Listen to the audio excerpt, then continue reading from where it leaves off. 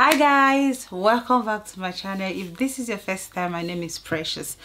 On this channel I help you understand that family and relationship is a work in progress through my video.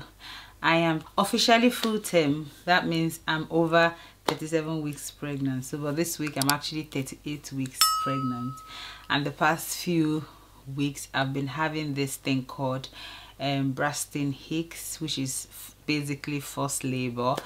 And you know what, every woman wants an easy labor. Every woman wants to do something that would help her through the process of having her baby. So on today's video I'm just going to be sharing how I'm preparing my body for labor and delivery. Now, just to let you know that these things are basically like increasing or trying to help you. I don't think any one of it is like accurately this is what's gonna happen when you do this, but for me, I'm someone who likes to try something. So anything that I know is healthy, is not gonna affect me negatively, I'm going to try it. The worst that will happen is that it's not gonna work, but a lot of it have got like positive reviews, or people have said one thing or the other. So I'm going to be sharing with you how I'm preparing my body for labor. Right, without further ado, let's get talking. The first thing I started doing is going for a walk. So from the 28 weeks when I was told that I'm going to be working from home, I decided that I would be going for morning walks, right? So as Derrick goes to drop the kids at school, I just go for a walk. It basically helps me, and through this video I'm going to be showing you guys tiny vlogs of what I'm actually doing. So I've been going for regular walks. Hi guys. Oh wow, I'm just going for my morning walk. So this is now my routine. Every morning I go for my walk, and it's a beautiful morning, to be honest. It's sunny but it's cold, so I go for my morning walk all by myself. I like to go by myself to give me that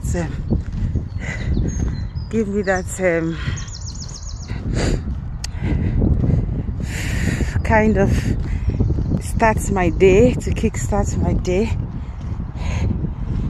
So yeah, and it's windy as well, as you can see, not as you can hear. It's windy. So this is what makes me feel, this is how I start my day every morning. Go for a morning walk every morning. This is just around my estate where I live, around the woods, and it's beautiful. It's beautiful. I'm loving it now that every morning is something that I have to tick off my list. Go for a walk. Keeps me active, keeps my brain alert, keeps me feeling good throughout the day. So yeah. And every time when I go for a walk, I come back, I feel better, I feel good, I feel like, okay, yeah, the day is ready, I can start my day. It does really help me a lot. But lately, we are now in summer, and I personally suffer from hay fever. It's been very, very tough for me going out to do my exercise. So what I've done for the past few days, I haven't been, because every time if I try to, I can't even go outside. If I go outside, I'll start having issues. I'll start experiencing reactions from hay fever, having hay fever symptoms. So what I decided to be doing was I started spending a lot more time inside the house, walking around inside the house, trying not to sit for a long time. But I just found out that, you know what, going out helps me. So at the moment I've gotten something that is helping me with my hay fever, so I'm beginning to go out. I try to cover my eyes with my glasses, and I try to cover my nose with my mask, which is, to be fair, a bit difficult going for a walk and covering your nose with your mask. But obviously if I don't cover my nose with a mask, I'm going to be sneezing and all of that. So I cover my nose with the mask, and I also wear my glasses just to protect myself. And lately as well, I've also decided not just to go for morning walk, but also to go for an afternoon walk. So I go in the morning and I go in the afternoon. So going for a walk is one way that actually keeps me going and also prepares my body for labor and for childbirth. The second thing that I've started doing is I've actually started doing this one from when I turned 30, when I got into my 35 weeks of pregnancy. I started doing perineal massage. Now, perineal massage is the massage that you do. You try to massage basically the space between your vagina and your anus. You try to massage that area. What you're just trying to do is to avoid episiotomy or avoid tear or avoid anything that would cause problem with your vagina, basically. So you're just trying to massage it to get the skin tender, or to allow blood flow to that area, so that during delivery it's just gonna slowly expand and not tear. So that's one thing. I've always done it through my pregnancies, and I've started doing it as well. You can do it yourself, or you can ask your partner to do it. Obviously, you're not expecting me to show you that, are you? But I'll see if I can find pictures of how the area that you're supposed to be massaging is very, very important. If you can do perineal massage, I started from 35 weeks. You can start, I don't know if you're allowed to start early, but I started from 35 weeks of pregnancy, and I've been doing it every other day. You can do it once every day, you can do it every other day, you can do it yourself, you can do it with your partner, can do it for you. Use a good massage oil. Be careful what you use as your massage oil to massage that place. I personally just go for olive oil to massage that place, but be very careful what you introduce, because what you don't want to do is to get infection from the oil you use in massaging that area. So that's one thing that I've been doing. Another thing as well that I've been doing is using my exercise ball.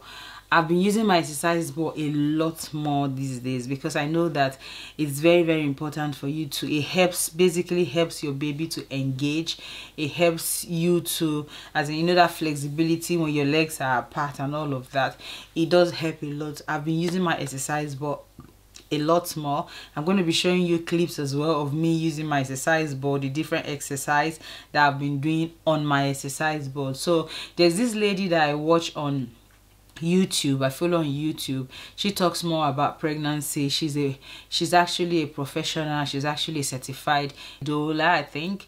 So she talks a lot about pregnancy, in labor and all of that. So I follow her a lot. So there are some exercises that she showed on her channel which one can do. So I do those exercises. There are different types of exercises that you can do on your exercise ball that basically helps your pelvic, even help your back, makes the baby to engage properly. Imagine when you're sitting down with your legs wide open, gravity takes its course, so the baby is basically going down, and it helps your baby's head to engage properly, which can also help to prepare your body for labor and also prepare you for childbirth. So I've been using my exercise ball a lot more. If you haven't got exercise ball, you're pregnant, I think it's very, very important to have an exercise ball, because that ball does not just help you to prepare your body for delivery and labor, it also helps with your back, sitting on it. And if you're someone who works from home as well, you sit for a long time, it's a good idea. You may not even be pregnant, it's a very good idea if you can use exercise ball as well. So I've been sitting a lot more on my exercise ball. That's one thing I've been doing that has helped me so much, or that is helping me prepare my body for childbirth and labor. Another thing as well that I started doing is, when I got into my third trimester, I started researching, I started reading about how to prepare your body for labor. Now let me just say something.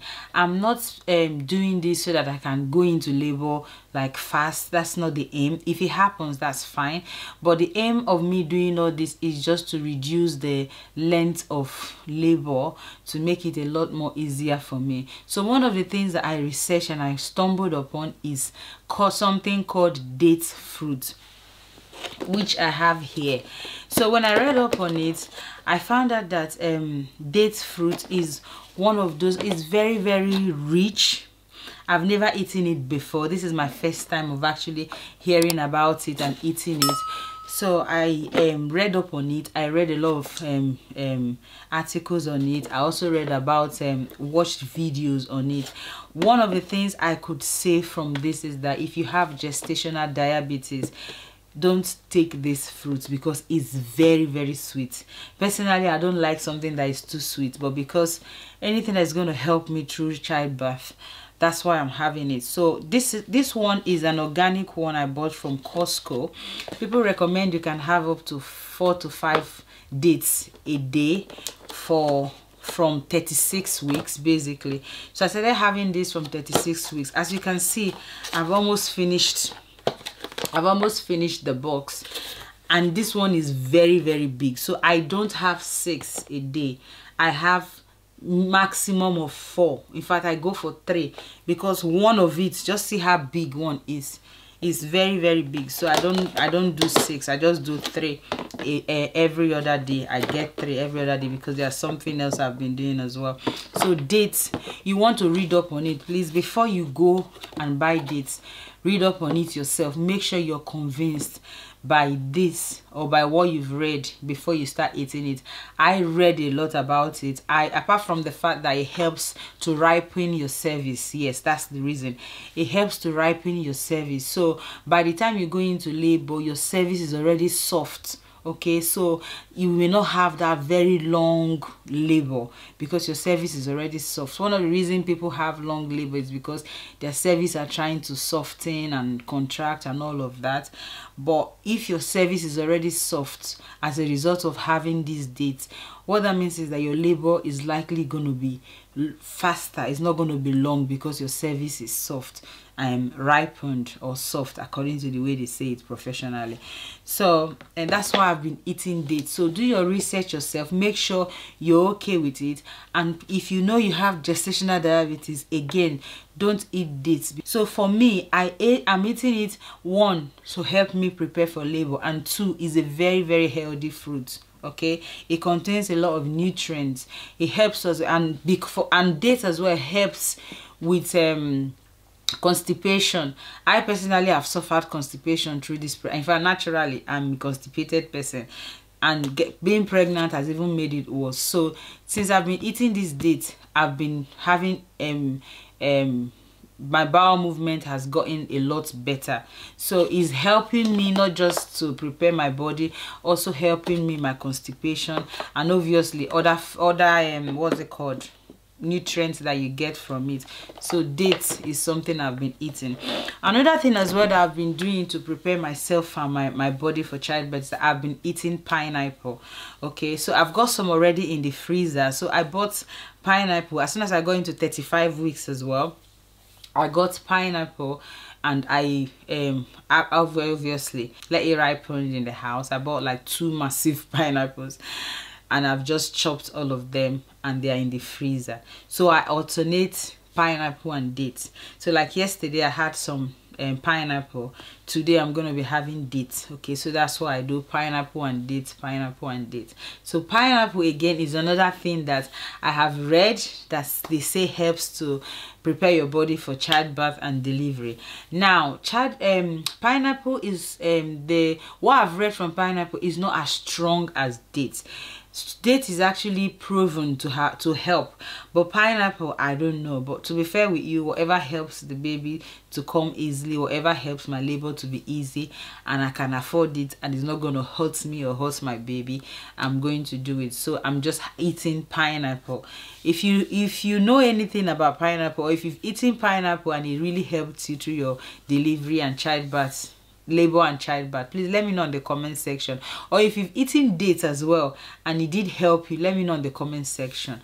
So pineapple is another thing that I've been eating alongside with dates that I'm using to prepare myself or prepare my body and for labor and delivery. And another thing that I've been doing to prepare myself and my body for labor is I've been treating myself. Okay, so the other day I had to go for a proper foot pedicure.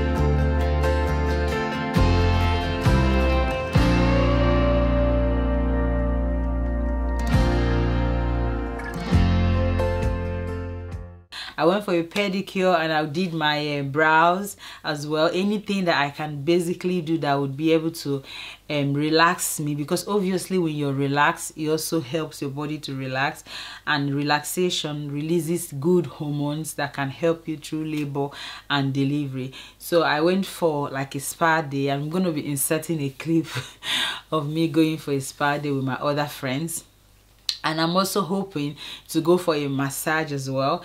If I go for that massage, because the thing about having a massage is that not everyone can actually do a pregnancy massage, okay? So I've actually tried to book for a pregnancy massage. I'm hoping that I'll be able to do it before baby comes. If I do it, I'm going to be inserting it on this clip. If I don't do it, then you will not see any clip. But I've actually been for the pedicure. I've done my foot, I've soaked my foot, scrub and all of that. I've done my brows and basically anything that you can do. So I've been treating myself just to get me relaxed, just to make sure I'm fine. When I'm really tired, I just lie down and I just rest. I'm getting as much rest as possible, because I know when the baby comes, the first few days is never easy, okay? You're always awake through the night and a lot more things happen. So these are the things that I've been doing, preparing my body for labor. Is there anything that I've mentioned that you have done previously and it worked for you? Please let me know in the comment section, okay? Because I really want to know what you have done. Who knows, so I can copy, I can learn from you, and also prepare myself, add it to my list and do those things as well. If there's anything as well that I haven't mentioned that you did while you were towards the end of your pregnancy to prepare you for childbirth and delivery, let me know in the comment section. So thank you guys for watching this video. Be grateful, be positive, and be yourself. See you on my next video. Bye for now.